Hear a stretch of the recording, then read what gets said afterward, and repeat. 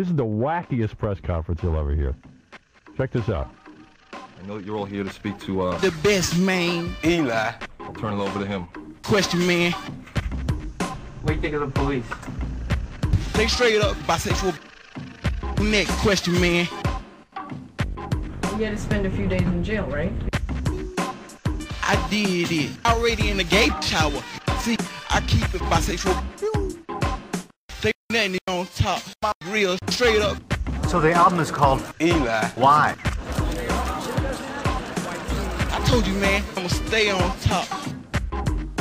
I'm never gonna flop. I'ma stay on top. I'm never gonna flop. Roast it like ever. Straight up clever. Tell me who next. Getting the best. He need to stay in the shade. He already in the gay parade. I've been told you're a fan of the dark liquor. Does it make you violent? No, but I'ma stay messed up. Roast it like ever. Like Rosie O'Donnell at a bisexual bridal shower.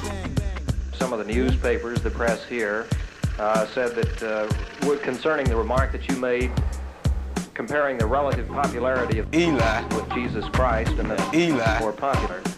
This created quite a controversy and a furor in this country. But I still got to go over to my judges to let y'all know who won. Do you think this controversy has hurt your career or has helped you? See, I'm the best gay parade man who ever did it. I did the best fucking at a bisexual bridal shower. Ain't no wonder why they straight up ran in front of the gay man. Outside in Hollywood tonight, you had to arrive in an armored truck, and the truck was swarmed by adoring fans. What is the situation wherever you go?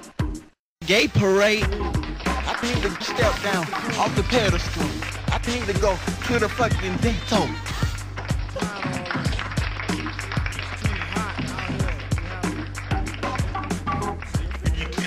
All right.